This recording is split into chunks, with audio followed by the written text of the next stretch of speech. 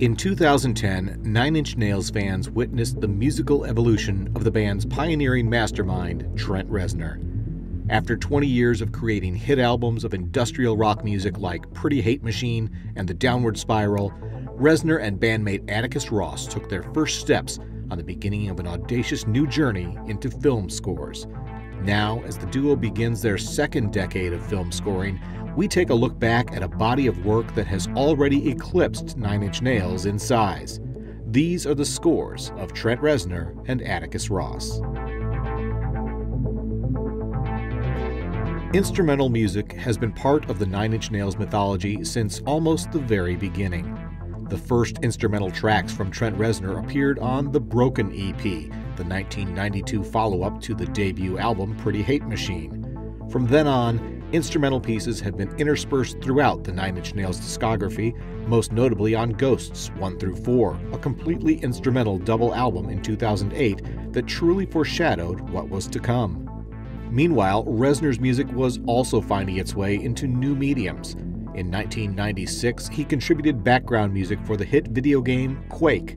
Nine Inch Nails also contributed songs to several movie soundtracks, including The Crow, Lara Croft Tomb Raider, Natural Born Killers, and Lost Highway. It was on those last two projects that Trent Reznor began to expand his involvement in the filmmaking process. In addition to contributing multiple songs to the film, Reznor also produced the entire soundtrack for 1994's Natural Born Killers. In 1997, he also produced the Lost Highway soundtrack, contributing both a new Nine Inch Nails song and two instrumental pieces credited just to Trent Reznor.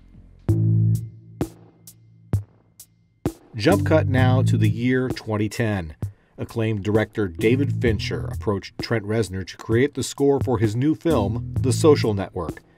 Reznor was hesitant at first, but agreed to take on the challenge after reading Aaron Sorkin's script. Bringing on Nine Inch Nails member Atticus Ross to co-write on the project would be the beginning of a soon-to-be legendary musical partnership.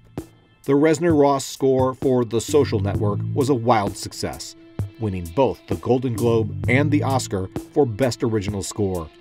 For their follow-up, they re-teamed with David Fincher to create the score for his adaptation of the international best-selling novel The Girl with the Dragon Tattoo.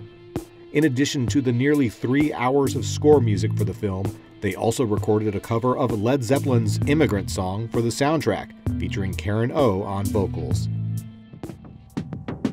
Taking a break from scoring, the duo reassembled Nine Inch Nails to record and release 2013's Hesitation Marks, the band's first album in 5 years. During this time, Trent Reznor also contributed a song for Dave Grohl's documentary film Sound City.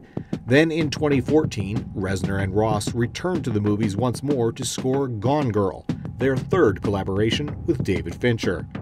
But suddenly, David Fincher wasn't the only filmmaker looking to work with Trent and Atticus. Over the next 6 years, their scoring output for both film and television would practically explode. In 2016, the duo worked on no less than 3 projects. Juno was an instrumental piece composed for a short film from NASA called Visions of Harmony, celebrating the success of the Juno-Jupiter mission. Planetary concerns were also at the heart of Before the Flood, a documentary about climate change on Earth, which Reznor and Ross scored along with several guest artists. Reznor also contributed vocals to one song for the film, a first for the duo in a non-Nine Inch Nails setting. The pair then wrapped up 2016 with the score for Patriots Day, a thriller about the bombing at the Boston Marathon. In 2017, Trent Reznor and Atticus Ross took their musical talents to television for the first time to provide the score for legendary documentary filmmaker Ken Burns' PBS series, The Vietnam War. In addition to new compositions, Reznor and Ross also contributed tracks from previous scores as well as Nine Inch Nails instrumentals. Speaking of Nine Inch Nails, it was during this same time period that the band released the first 2 EPs in a trilogy, with Not the Actual Events in 2016 and Add Violence in 2017. The trilogy concluded with Bad Witch in 2018, a very busy year for Trent and Atticus. TV documentary series The Fourth Estate featured an original Reznor-Ross opening credits theme.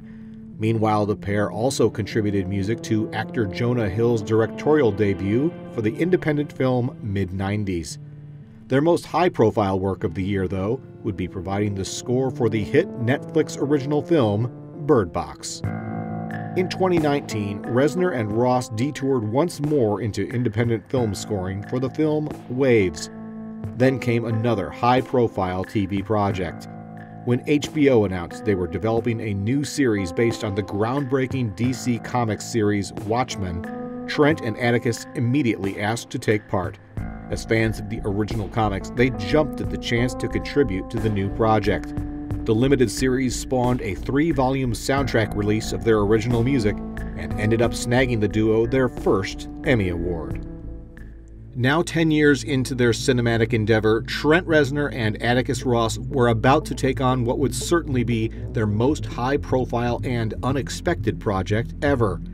Disney Pixar's animated family film Soul was set to be one of the major summer movies of 2020, with Reznor and Ross providing the score.